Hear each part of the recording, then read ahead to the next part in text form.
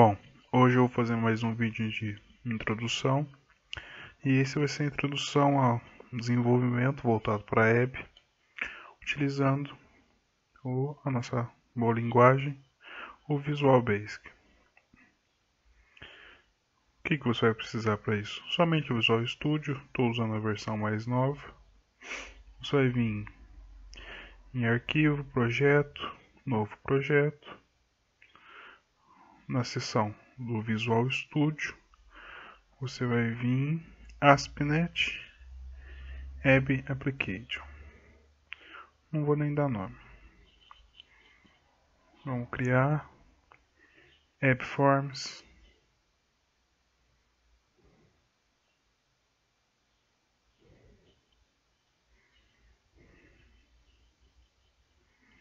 Esperar carregar. E como que vai funcionar isso? Você vai desenvolver páginas HTML se utilizando do Visual Basic. Então, a Microsoft, mais uma vez aí, o ASP.NET, que aí é uma grande revolução para o desenvolvimento voltado para a app, deu mais uma mão na roda. Além da gente ter o desenvolvimento voltado para desktop com o Visual Basic, nós temos desenvolvimento voltados para aparelhos Android e iOS com o Visual Basic. E agora, por último, para completar a integração, páginas web. Qual uma diferença? O servidor que for hospedar a sua página, ele tem que suportar páginas, projetos ASP.NET, porque ele não é uma coisa tão simples assim, entendeu?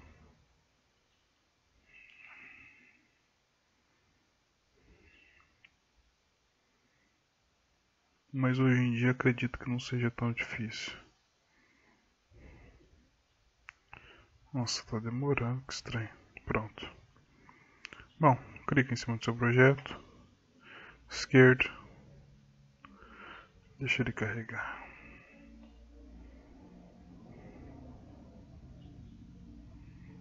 Tá adicionando uma porrada de coisa que eu nem tinha solicitado, mas tá bom. Chega. Vamos vir aqui em add, appform, dá um nome pro seu appform. Meu vai de appform mesmo. Tá aqui. Vai vir em designer.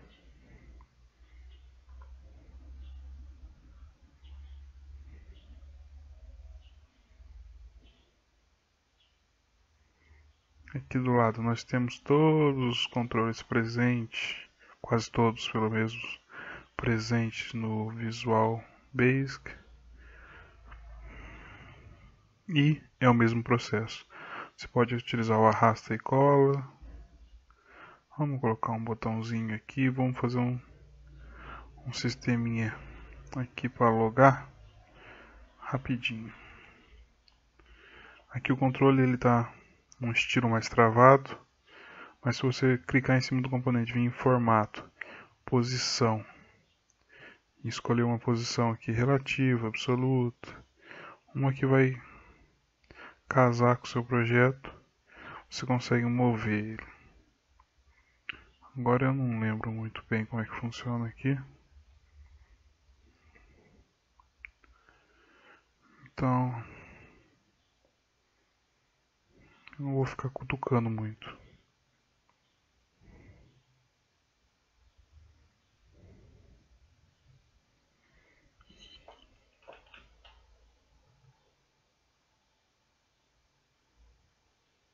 Dá no mesmo. Vou colocar ele em qualquer lugar aqui, mas você pode ir explorar ele depois. Volta para o seu lugarzinho lá. Propriedades igual do Visual Studio, Visual Basic, lá do Visual Studio. BNT login, o texto dele. Vou colocar aqui. Acessar. Vamos colocar duas text box. Uma aqui, outra aqui.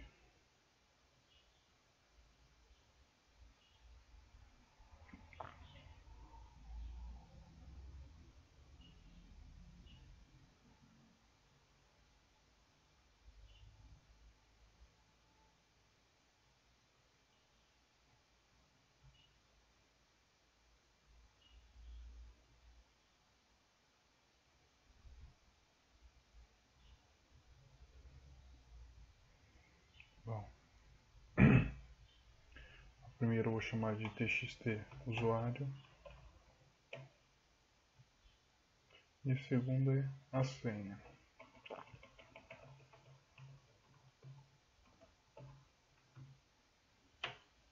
Beleza.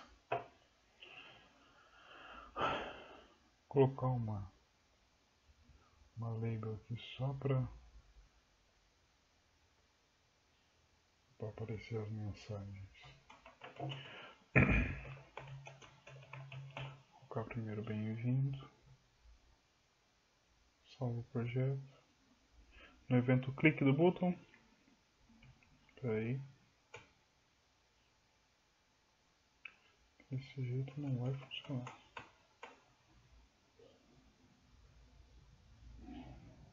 Pronto. If txt_user.text. Opa. .text. For igual a, vou colocar aqui desenvolve.net and txt.text for igual a 1, 2, 3, 4 l label1.text igual acesso autorizado label1, você sabe a propriedade cor dele,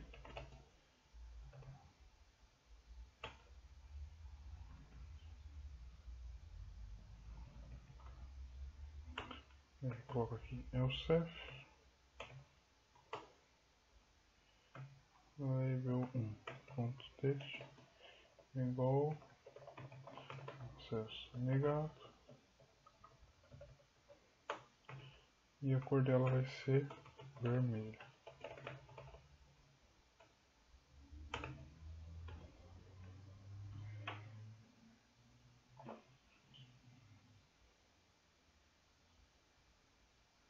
Tá pronto. Vamos rodar no Google Chrome mesmo. Vai construir o projeto. Como é a primeira vez, vai demorar.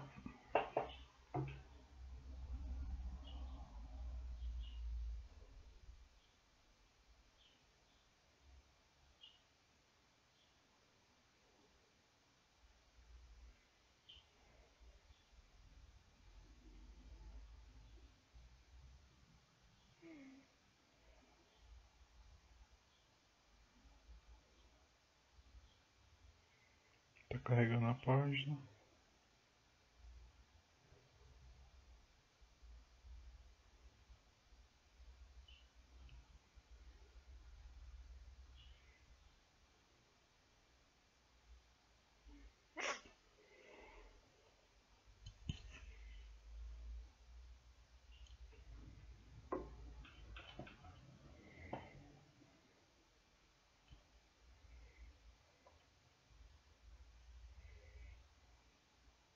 Pronto, tá aí.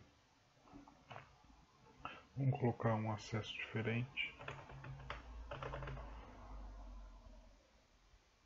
Acesso negado. Vamos colocar o que é certo. 1, 2, 3. Deixa eu ver aqui. Já esqueci. 1, 2, 3, 4. Acesso autorizado.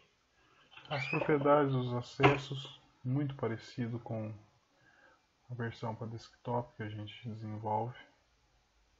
Você também aqui tem a opção de colocar no modo senha. Deixa eu ver se eu acho aqui no texto modo password. Pronto. Bem mais fácil do que você tá aqui direto no notepad aqui digitando.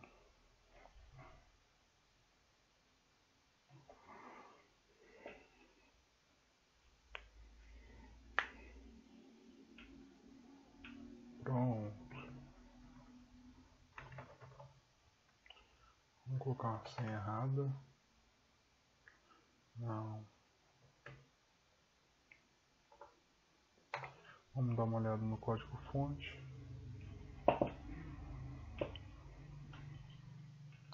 Tá aí. Tudo geradinho para você.